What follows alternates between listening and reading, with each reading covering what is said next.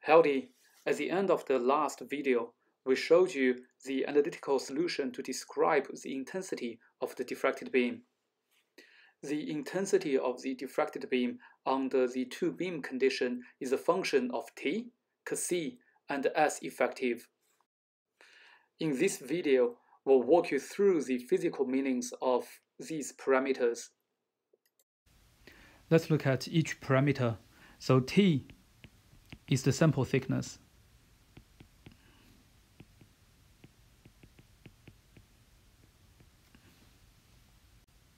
C is called the extinction distance.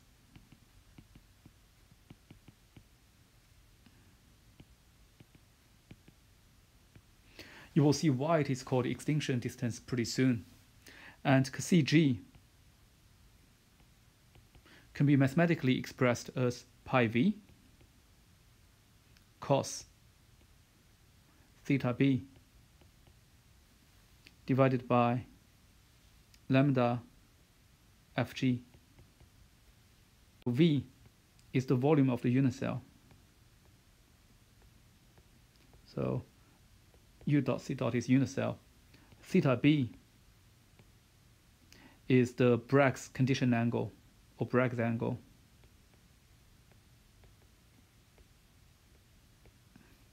Lambda is the wavelength of the electron beam.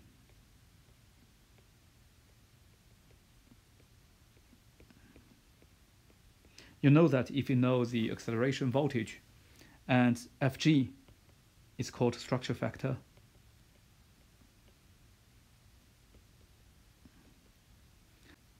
We will discuss more about the structure factor in the future videos.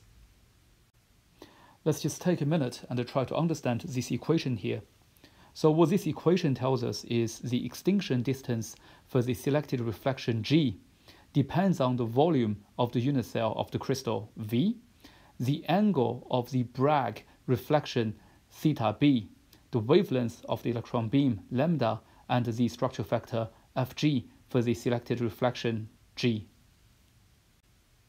For a given material, and if we examine the given material in a regular TEM, we know the volume of the unit cell, we know the structure factor of the given material, we also know the wavelength of the electron beam from the TEM. So Cg now is only a function of theta b, the Bragg's angle. What this tells you is that the value of the extinction distance depends on which spot you choose to form the two-beam condition. For example, Cc 100 will not be equal to Cc 111, even in the same material. The last parameter we haven't discussed in the intensity equation is S effective. So this is the effective excitation error.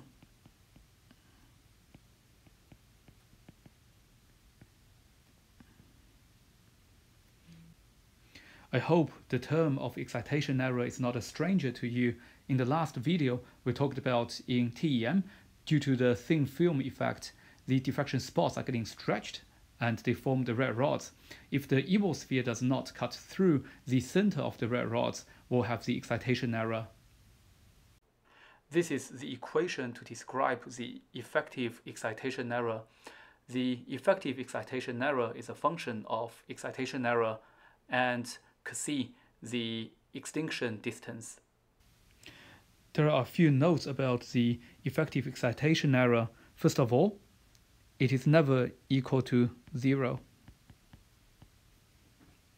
Secondly, if the excitation error is equal to 0, then the effective excitation error is equal to C G to the power of -1. If the excitation error is very large, then the S effective is equal to S. Assuming the sample is super flat and the evil sphere is cutting through the center of the red rods and there's no bending, then S is equal to 0, so there's no excitation error.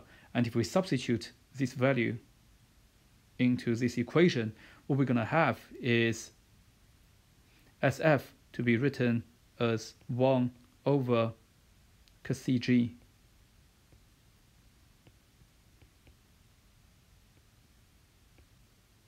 In this case, the term here is exactly the same as the term down here in the denominator. So they can simply cancel out.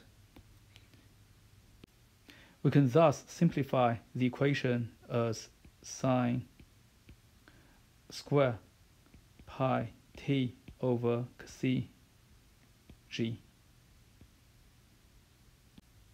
Let's rewrite the simplified intensity equation on a separate page.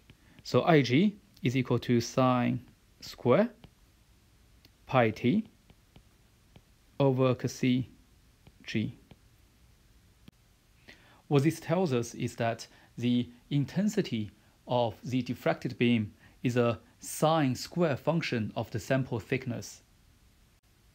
As we have mentioned before, this is a two-beam condition, so the total beam intensity, I total, is equal to I naught plus Ig, and we can denote I total as 1. If we want to plot the transmitted beam intensity, all we have to do is to plot 1 minus Ig. In the next video, we'll show you the plots of Ig and I naught as a function of t. We will also discuss the implication of this equation on the contrast we see in TEM.